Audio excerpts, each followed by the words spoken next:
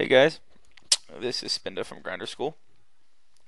What I'm going to do today, as I'm just getting going here, is going to do kind of a 2 or 3 part video here on Poker Stars. Uh, Basically, to kind of go through reads, to go through just about everything really in terms of what it takes when you start a session, kind of the middle part of the session, and coming to the end of it in terms of getting your reads, um, getting an image, looking at your opponent's image, then playing, and then maybe evaluating your play afterwards. So what we're going to try to do is maybe a 2, 3, or even 4 part series where I play for a little bit, and then maybe review the session afterwards as well. I'm playing 25 no limit 6 max here on Poker Stars. I've tried to pick tables with kind of variety of stack sizes here. Kind of limper an early position is a shorter stack. Sometimes I'm, might raise. I might have 3-bet a pre-flop raise. I'll complete here with Queen 9 suited though. Go ahead and flop top pair on the Queen 8-8 board. I'm gonna get 2 folds. So right off the bat, a pretty simple play there. Just waiting to get going on the other table. I'm trying to be pretty aggressive here, but again, against shorter stacks, I'm probably not going to do a lot of isolating, just because it gets us into bad spots. If a full stack was limping like this, it's just a horrible play. This would be a play that seems like scared money to me, maybe like an ace-king kind of hand or a 2 tens. It's just horrible. We'll take a kind of keep an eye on that for the most part. Jack 3 suited. I'm not going to continue against a shorter stack, especially opening under the gun. 4-3 offsuit's going to be a pretty poor hand. So this player made it $5 to go. 6-3 offsuit's going to be a fold. So when we're first getting going in a session, what do we need to do to kind of get reads? Well, we want to pay attention to our opponent's play. We want to take a look at how they play here. This player with the $48 stack open to the cutoff and check back the ace-10-9 flop and just calls a turn bet.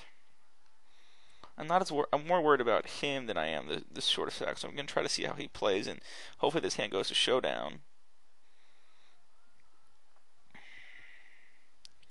This player goes all in. I'd love to see a showdown here, and he gives it up. He might have just had a big diamond he checked the flop back with. Might have had a hand like 2 jacks. It was peeling the turn. Once again, he raises it 50 cents. I'm going to 3-bet to 175, 3.5 times his bet.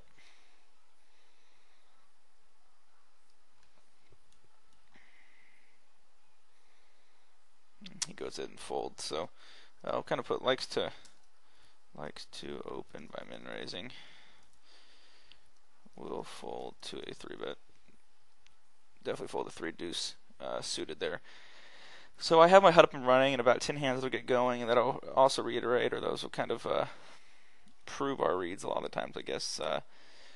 We're going to try to get some reads normal way right now right after the bats. He was playing a lot of hands, he was involved in a lot of pots, but also let the HUD tell us that as well.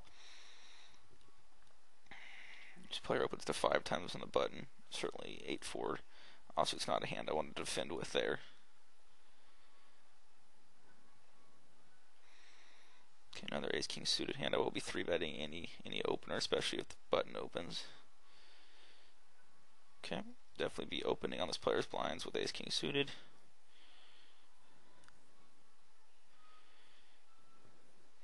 And he goes and lets it go. If he had 3-bet me, there's a couple ways to continue. One is to 4-bet. One is also to flat call. Check raise a lot of flops all in. Any ace, I'll be opening on the button. I'm going to try to get a pretty aggressive image here. So as of right now, I think I might. Looks like the bigger stacks are playing pretty passive. So the table on the left, we might have to loosen up a little bit. Once again, if it folds to me, I will open up the ace-7 suited.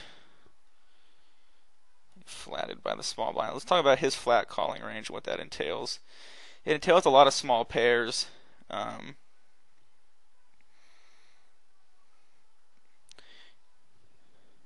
going to check the king 10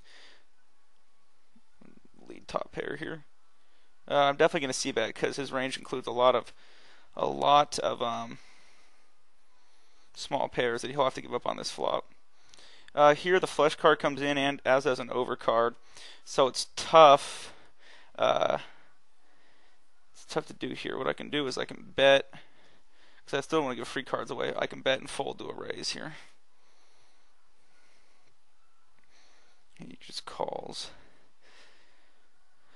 Interesting, when he calls, there's hands like 9-10, Queen-10, 8-9 that might pay off for every bet. I'm going to bet pretty small. I'm going to bet half pot here. If I raise, I'll fold. If I get raised, I'll fold. But hopefully he can come with like a worse 10 here or something. And he gives it up anyway. So just putting pressure on our opponents is really what I'm all about lately. And kind of by betting 3 streets there, even with the hand as weak as ended up being second pair with a king kicker on a flush board, I put pressure on my opponent. There's checking to induce bluff there, but I'd rather kind of control the size of the bet. Like if I bet half pot there, that's basically me saying I was willing to say I'm correct about 25% of the time, really, because by the time if I checked him and he had bet half pot, I would have been getting 3-1 on my call. If I checked to him though and he just slams the pot button, well then he has to be bluffing a lot more often for that play for me to call there. So in all reality, it just I like controlling the size of the bets there. I also think he'll call me with worse. I would never make that bet if I don't think he'll call me with worse. Player opens under the gun, I'm definitely going to 3-bet. 125. Let's make it 425 to go 3 more to him. I will take a free look with 8-10 suited. And I don't flop much. This player goes all in, and it's easily a snap call. That's not the best flop for us there, unfortunately. Nope. Okay, the one hand we beat, actually, out of all of them. So even though we've been a little active, maybe we just showed down a very nice hand. So this table has seen me showed down some good hands. And here I decided just to let it check down with my 10 high. I really didn't feel like getting into too big of a pot there. So now we become four-handed. Generally, I sometimes might leave these tables. We got 2 fuller stacks. We got a guy that'll open under the gun and fold to a 3-bet. So maybe some passive players. Table to the left, I still like my table. I got 4 other full stacks, which is what my game needs right now. I need to be playing against fuller stacks. Against that fold equity. King Queen offsuit's a little too strong to let these guys limp. Let me go ahead and raise it up. This player could be limping any kind of garbage under the gun. This player is completing all kinds of trash. And I don't think, and he's obviously not completing a big hand. Okay. Talk about this flop in terms of c-betting. If I c-bet, I'm forced to call a shove, really. Because by the time he shoves, I'll be getting a nice price of my money. I also know that checking to him gives him a license just to fire at it, and I'm sure he will if I check it to him. He'll just fire with anything. I mean, I'd be unbelievably surprised if he checked back the flop here. But I'm just going to give up here and check back. And there's check raising all in. Like, if I had ace high, I might check raise all in here.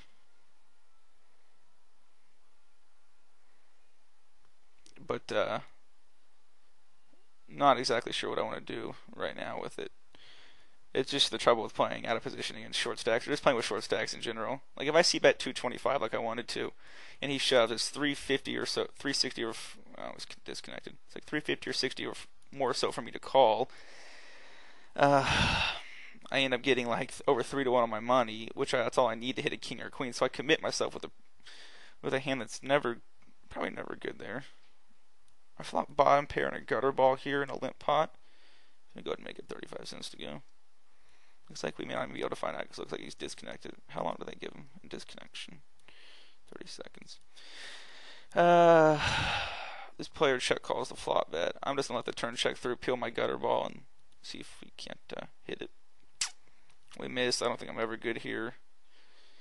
He almost insta fires near pot. Checks it back. That's obviously a good card to bet. I would bet this is a bluff anyway. Oh, he's back now. The other one I folded just because I just don't see anything I beat there in the river except for a busted flush draw. And I'm not sure exactly how much he's going to bet a busted flush draw. Here I'm forced to call and brave a spade. And my hand should be good, really. I might have gotten lucky. I might have been very lucky that, in all reality, that he had ace-5 with the ace of spades, I believe. Here, with a good image, it's a spot where you can squeeze. For now, I'm just let the hand go. I'm going to limp behind the shorter stack. That's what's quiet. I just don't like short stacks. I just can't play aggressively. I'll definitely see a flop of 7-9 suited against a full stack, though. That's obviously as good as I could ask for. I make it 425 to go here. Put some pressure on him. Hope he doesn't have kings full. He doesn't when he bets that much. I'm going to make it 9 to go. He has like ace king with the ace of spades or something. And he goes ahead and folds. I have to build a big pot and protect my hand. I'll limp behind with 7-6 suited on the table on the left. So I flop nice. I raise just because that's what I would do with a lot of hands there on that kind of flop. On the turn, you kind of pull up the hand history for you to see. I could fire the ace-high flop, seeing how two people checked it. That's actually what I'm going to do. Oh wow, I didn't notice it was four-handed. Because I had the hand history up, I totally missed that. So this is when both these guys check, though. It's hard to put him on an ace. He calls, so.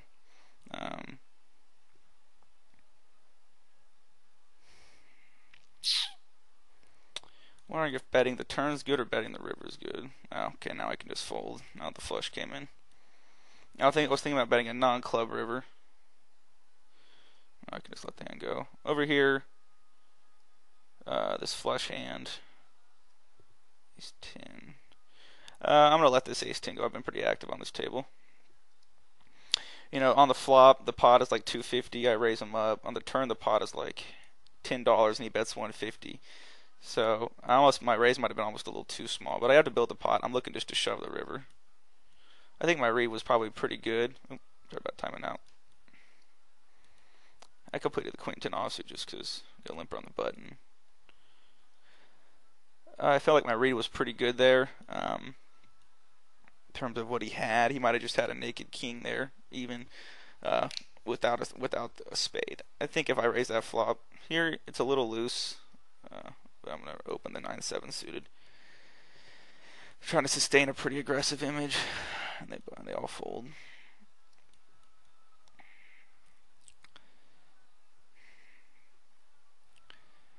Under the gun, open or 5-handed. If I had like 9-7 suited again, I might 3-bet. Let that hand go for the most part. It's tough when you have these short stacks, and like this is why playing with short stacks just is not fun. The button limps, I'll limp behind, but otherwise, okay, I'll just let the 8-9 offsuit go. It's just not fun playing with short stacks. I mean, it really isn't.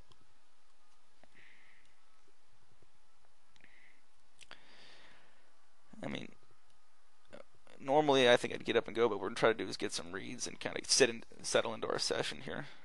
Trying to, see my HUD's picking up the tables or not. It is. Should have plenty of hands. Ace king suited. Definitely an open in any position. If I get 3-bet, by this player I probably won't 4-bet, but if that player does, I'm obviously getting it all in. We're now pretty deep with this player, but to me, it's nice that I have position on him. Plus, he seems relatively passive, which is always good.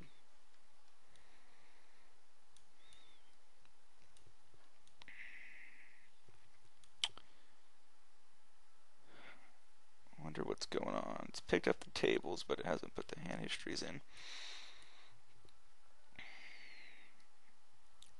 What I'm going to do is I'm going to pause this for a second, guys. We're going to get right back to it as soon as I get this poker tracker figured out. Okay, guys, we're back. Sorry about that.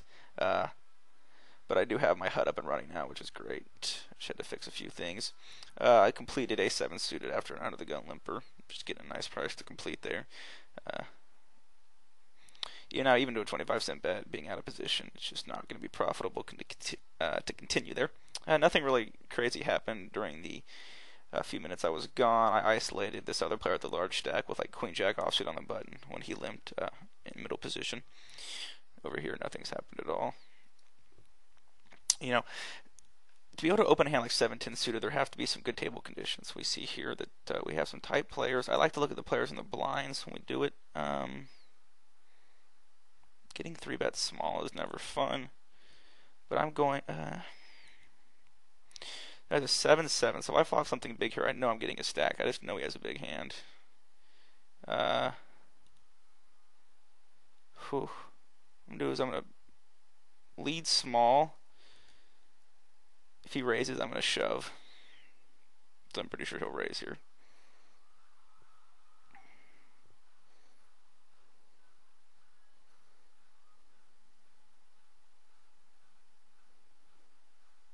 He might have a hand like ace king too. Ugh. He just goes all in. I know he has a big hand like aces or kings, so let's look at our math here. We're about 2-1 to hit the money. And we're only getting 3-2 on our money. 30 to... God, I can't believe he just shoved. Oh, man. I was hoping he would make it like 9 and I could shove and maybe get him to fold. We weren't exactly deep enough for that. I mean, my 7 or 10 are never good. It's painfully obvious he has aces or king. Probably aces here, I guess. If he's ever bluffing, God, 3-2 is not the right price. I need more than 40%.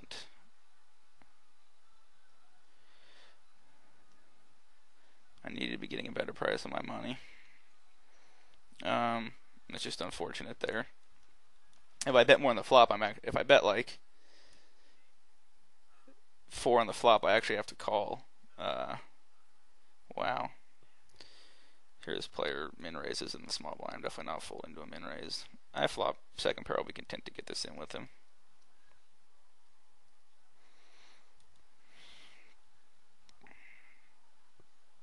It's a great card. Nothing we can do but just put him in here.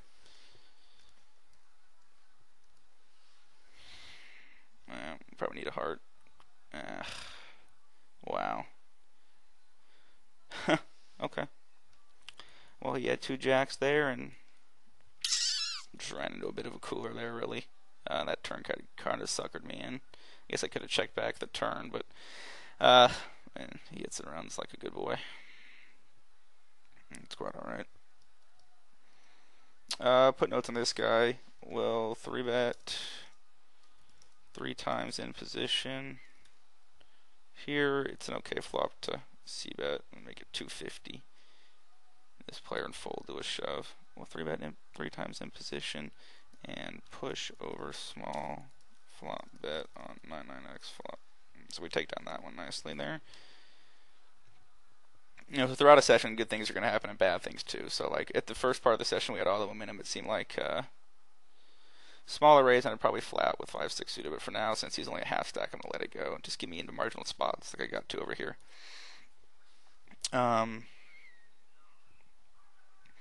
Sometimes things go well, sometimes they go poorly. So throughout a session, you have to keep a level head and really just kind of keep plotting away. It's why it's called grinding. I mean, it can be a grind at times. You just really have to continue to try to play good poker. Here, that 7-10 suited hand is questionable on a lot of accounts. Check raising all in is a possible play, but he never folds a big pair there. So like if the flop comes 10-10x, like when I had 10-7, I would probably check raising all in. I mean, it's just painfully obvious to me that he has a big pair. I was hoping, since he seems like a very tight player, that I could bet 3-bet all in, but the stacks were a little shallow there to do that. In retrospect, that's why I tried to bet small, so I could have him manipulate his raise size. So then I could either, I mean, check calling is fine on that flop, I guess. But it's not fine. It depends on his size of his bet. We didn't even let him get to that point, really. So now we have our HUD up. We can kind of look at how everyone's playing. This $46 stack is playing solid pre-flop wise at 23-14. This player named Luckbox is playing a little looser, and this short stack's playing pretty tight passive. The table on the left, there's a full stack playing 43-7, which is nice. Player on my right is running 21-7, so it may not be the best seat in the world right there. With the station or the loose passive player 2 to my left. Obviously, the player on my left is very, very tight, which is the player we'll exploit by just trying to set mine against him, really.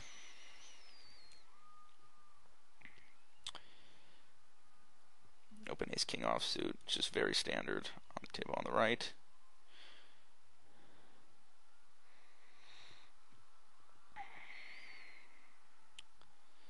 4-6 suited in the blinds. Hopefully get to see a cheap flop of this hand because it does tend to flop well multi-way. Here it flops a gutter ball. Into 3 players, there are arguments for maybe leading. Now I'm just gonna let it go though. The pot's small. My hand can improve and still be a second best hand too.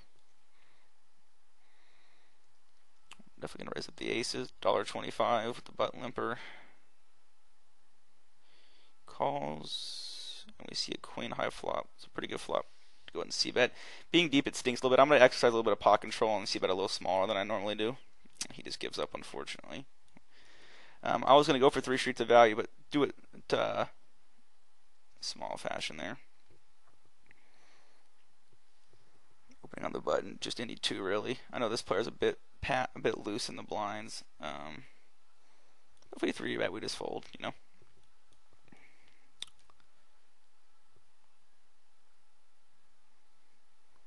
King 8 suited with a poster will definitely be an open. It's tough to like isolate lightly with 2 short stacks, but you can tell this table is playing pretty tight, so you can see how I'm exploiting. I'm just opening up a good amount of hands there. I picked up 60 cents easily there without even really trying. I'll definitely see a free flop with Jack Deuce offsuit. I thought bottom pair in a limp pot. This player leads out 2/3 of the pot. I'm just gonna let it go. It's such a dry board. I just don't see any hands he's betting here that I want to continue against. Like the worst possible hand he's betting there is a 6.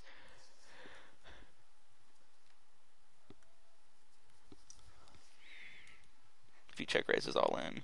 So yeah, he might have just been leading air, but he also might have been leading a 6, and that board, yeah, after getting called, he's just content to check fold to this player. Here I'm just gonna let the queen deuce suited go. I don't like to get shoved on by the short stack there.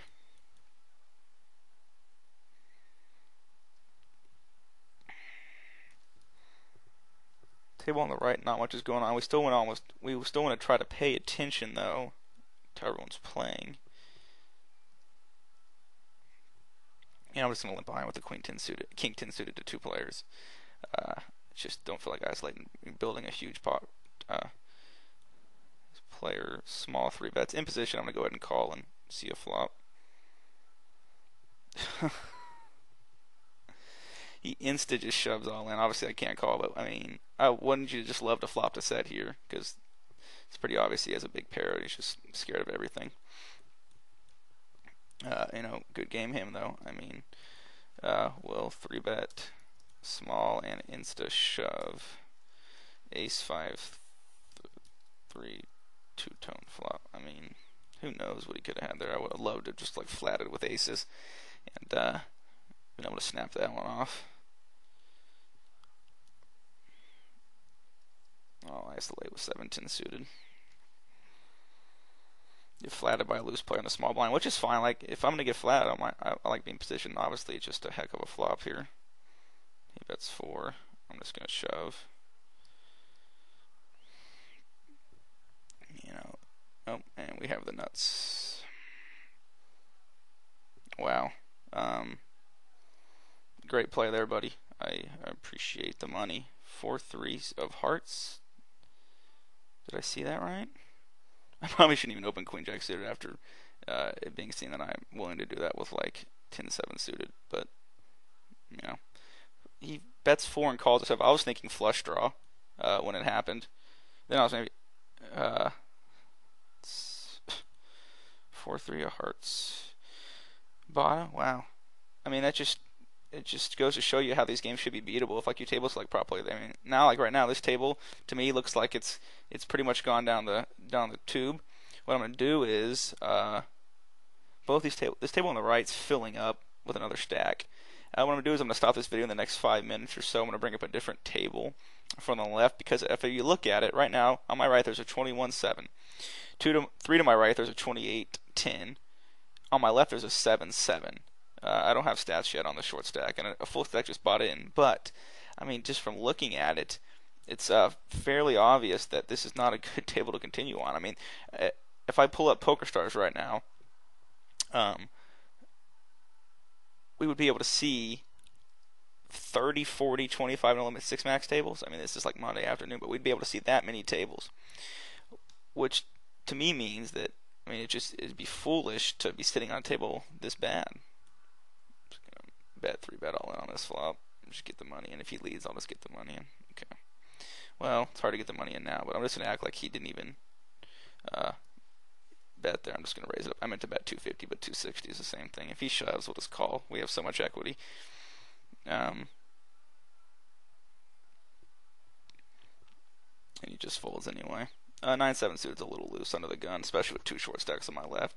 So, analyzing your table and noticing how it plays is a big part of becoming a winning player. I was talking to KM from the site the other week about table selection. We were doing his coaching session, and to me it was hilarious. I mean, it's just he was sitting on some bad tables, and I don't even think you realized it. And at this level, you shouldn't have to put yourself through that. You should easily be able to find good tables. So when I look at mine right now, this table's running 19-8, and this table's running 24-11. That's way too tight. I could find tables running 35-8 and 44, on this site, and that's what I want to do. And I also want to find some tables with some larger stacks. So what we're going to do is, this will be my last orbit. After these blinds go through at these tables, I'm going to go find some more tables, and we'll have to readjust our reads, but that's how sessions go. Okay, I might stay on the table on the right, because I think I have some reads on a couple of these players, but I just don't like the shorties being on my left. But that's okay, actually, really, and because I don't mind having position on the 3 full stacks.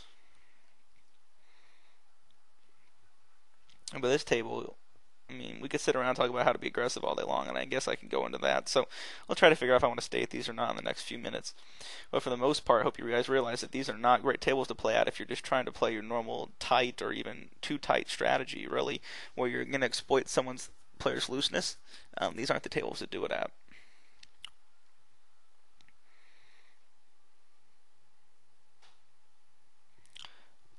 Here we have interesting boards here. These are great boards if you have a 6, obviously.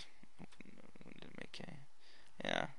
So, I mean, kind of a cooler there in a sense, set versus the second.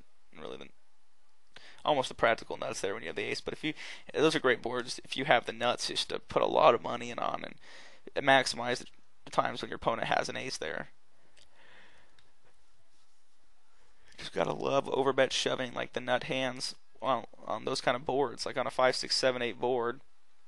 Say you have 9, 10, right? So you have the ultimate nuts, and someone else just has a naked 9. Well, you should be able to stack them all the time, really. I mean, to the point where if you could shove 500 big blinds into the pot, and they'd probably have to call, just because they don't think on that level.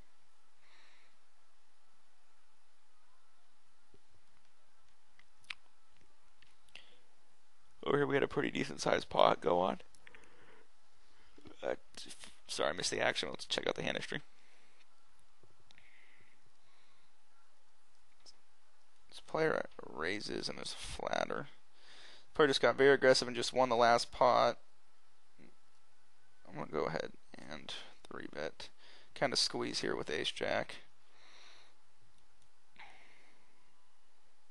He flats.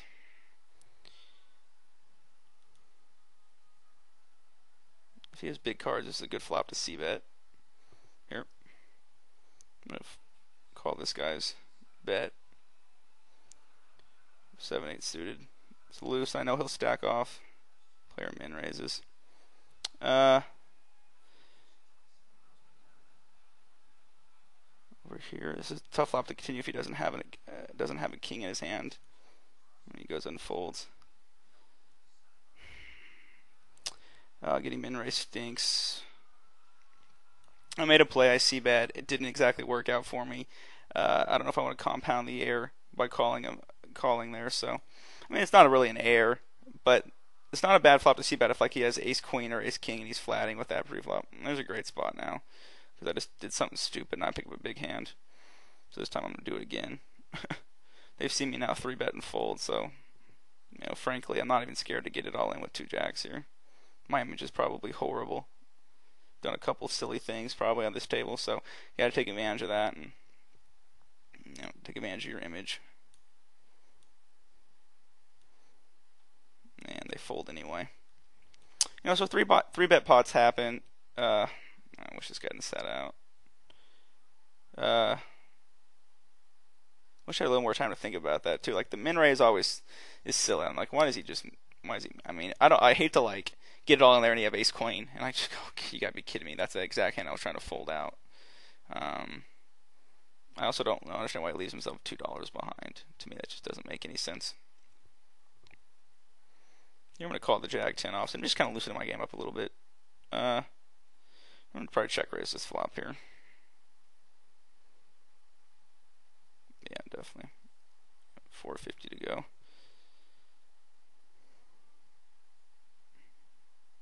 Jeez. Once again, I'm getting a weird price. God, my image is horrible. Yeah, I just gotta let this one go again. Just not getting the right price to continue. And there's times I can just check call that flop, or I can bet 3-bet all in on that flop. So maybe we'll stay at this table now that my image has probably just gone to hell here real quick, but that's okay. I mean, I'm making plays, trying to get aggressive, and God, these guys are just killing me. When you win a $4 pot off me and you sit out, I don't get it. Wow, congratulations. You won a $4 pot. Go tell your mom. I mean, get out of here. Just leave.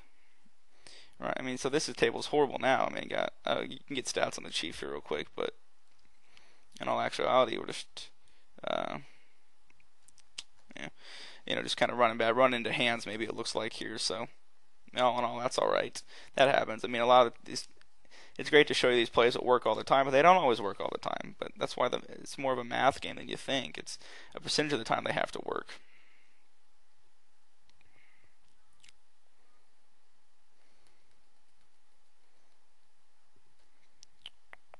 This guy posted on the so if he raises, I'll be 3-betting and getting it all in with him, without a doubt. Yeah, without a doubt. Let's make it 450, 460 to go is fine. If he just wants to get it in for his first hand at the table, I have no problem doing it with 2 9s. I'm basically committing myself here though. That's fine. Just put it on this flop if he flopped a king or something. Congratulations. But a lot of the times he just kind of has to give up there. Wow, a move with aggression that worked. Fortunately, it was against a short stack. But it's poker's a math game. So in all reality, we have to be, we have to make mathematically correct plays. Like in that 3-bet pot to squeeze. Well, I squeezed a lot because that player seemed like he was opening a lot of pots. This player that calls him doesn't have to have much. So when I squeeze there to $4, there's like $2.50 in dead money already out there. That's a nice spot to pick up a lot of dead money. If they call, I still have a strong hand. And one player calls. It's a good flop to bet fold. 125. He calls. Interesting.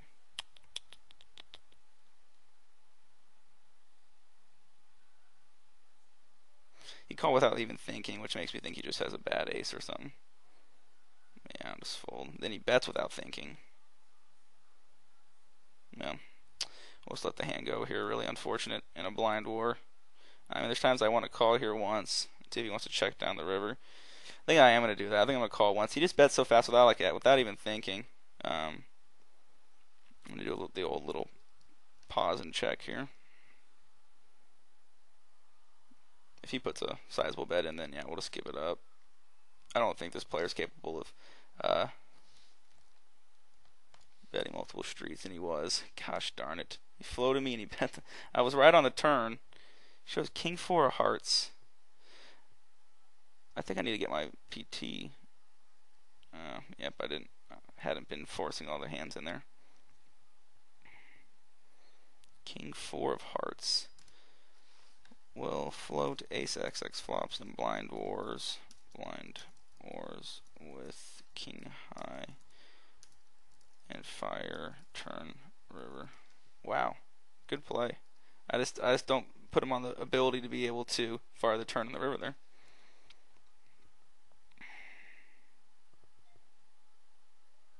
Here I've been like getting blown off a lot of pots. I'm gonna see a free card with the queen 9. That's a good card to bet. Like I have ace king and check back or something.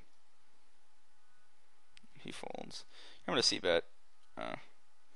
7-6-6 flop, and the guy just gives it up. The paired boards are good ones to see bet, just because it's unlikely that they have anything on those kind of boards. So we went from running good to running bad to running in between during the session so far. But for the most part, I feel like I'm playing okay. Made a couple moves that didn't work, and that stuff's gonna happen. But you just kind of have to fight through that. But being up, around a buy-in's nice, even though some of my plays haven't worked. So that's always nice, really. I mean, you could have accused me of spewing off over, maybe a buy-in worth of bluffs and stuff already, but still being up a buy-in's nice. And I think you really have to take your image into consideration now. Like I should be getting paid off pretty easily if like on this table on the left. I think it's unfortunate that I haven't picked up a world-class kind of hand yet. Flopping a set or just an overpair. Here I'll flat with the deuces on the button. I haven't been flatting a lot, but obviously 2-2 is a hand I think I want to flat with. I just hope this short stack doesn't reship here. I'll let us see a free flop here. And I totally break that flop. I'm going to go and bet 35 cents here. This player bets 175. Check call, checks instantly. I'm going to check this back, and it's actually a pretty good card. I don't think there's any value in betting. I just think I'll see a naked 3 a lot, maybe a bad 4 like mine. Okay, so there might have been value against that hand after I checked the turn, but overall, not much. They give up pretty quick with the deuces on that flop. With my image, bluffing seems to be pretty bad, so I decided just to give it up. Okay. Just play for a few more minutes, and then I'll start up a second part. I'm thinking I'll stick these tables out just because I have some reads and I have a pretty bad image now, which is great because I kind of thrive off that a lot of the time. There's a pretty big pot that just got played. So this guy that I thought was tight, see if I'd seen those, I didn't have my HUD running. He's not tight at all. He's pretty aggressive, so I really wish I'd seen that because I would have called that river bet with 2 8s on that jack high board. I mean on the ace high board, excuse me.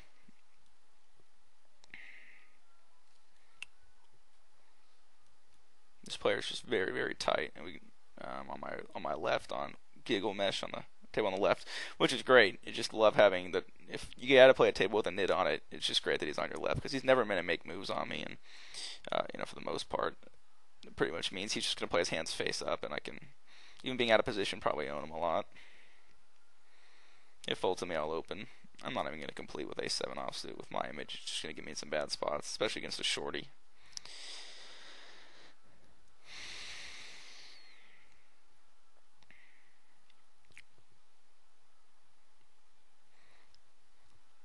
Alright guys, what I'm going to do is I'm going to pause this, come right back, and keep on trucking.